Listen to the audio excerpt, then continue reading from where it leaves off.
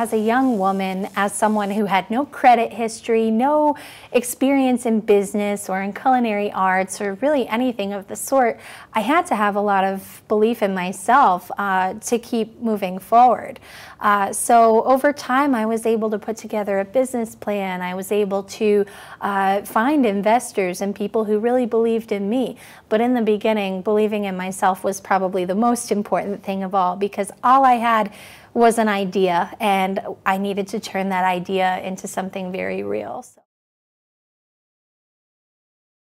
So the mission of Puzzles Bakery and Cafe is to provide meaningful employment opportunities for people with developmental disabilities. So at Puzzles, we offer breakfast, lunch, and dinner.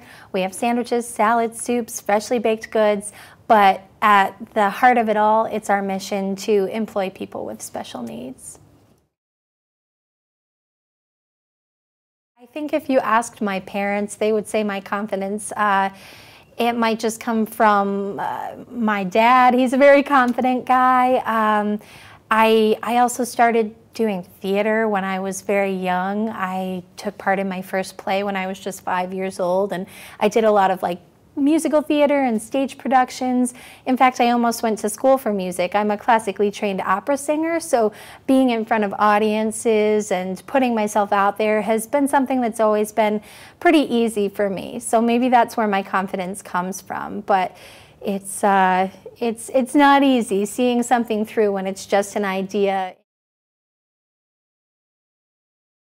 There are so many people in the Capital Region, in New York State, and the United States who have developmental disabilities and simply just want to be given the opportunity to work. They just want to have a meaning and a purpose in their lives, a reason to get up in the morning and go to work and be a part of something. And right now we just have our one location. We have Puzzles Bakery and Cafe in Schenectady, and we employ about 20 people and a handful of interns. But we have 1,000 people who want to be working. So that keeps me up at night because I want to be able to employ more people.